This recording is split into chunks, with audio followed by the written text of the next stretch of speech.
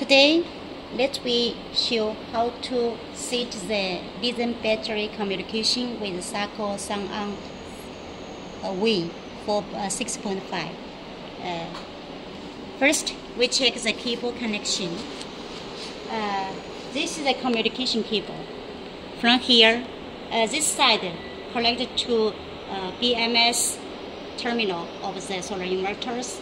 Another side connected to RS485 of lithium battery. And we also need to select the address to 1 here, like this. This is a connection of the cable.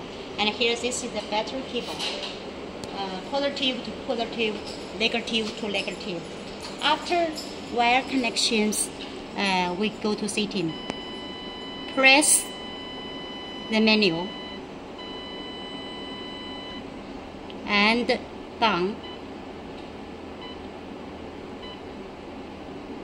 and to 5. Select 5 and down. There are many different types of battery. This is the parent tag. For SAKO inverter, we use LIB.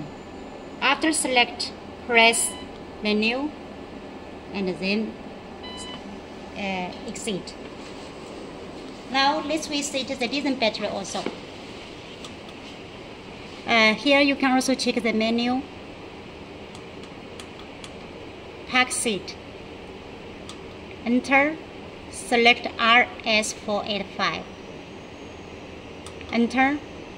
There are many brands of inverter for selection.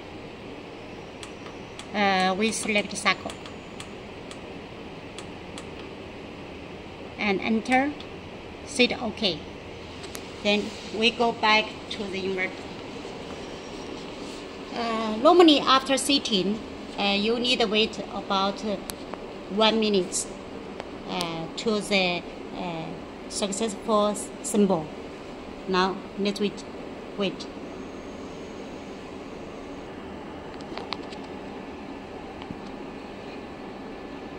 Now let's see. We need to take some time to wait the successful communication. This is normal, no need to worry. Okay, you can see here the battery flashing. So that means the communication with the lithium battery already successful. Okay.